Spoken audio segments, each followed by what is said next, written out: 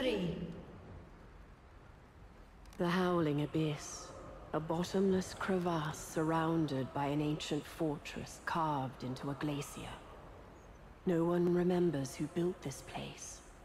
No one knows its purpose. No one but me.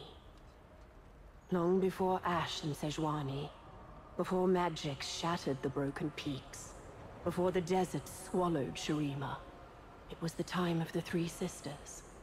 We were so young back then. Avarosa, Cyrilda, and me, Lissandra. Back then, the Frozen Watchers lived here. I do not know where they came from, but I know they were powerful. They gave us gifts, shared their magic, made us immortal. They named us Iceborn. In return, we gave them whatever they desired. This mighty fortress, a vast empire, our loyalty. These were a small price to pay.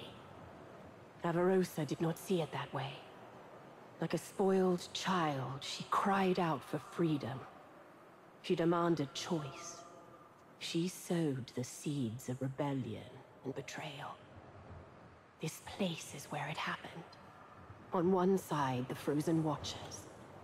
On the other, Avarosa and her Iceborn horde. Many Iceborn died that day, but in the end, the Watchers fell. Avarosa drove them howling into the abyss. I never forgave her. I had my revenge, but that is another story.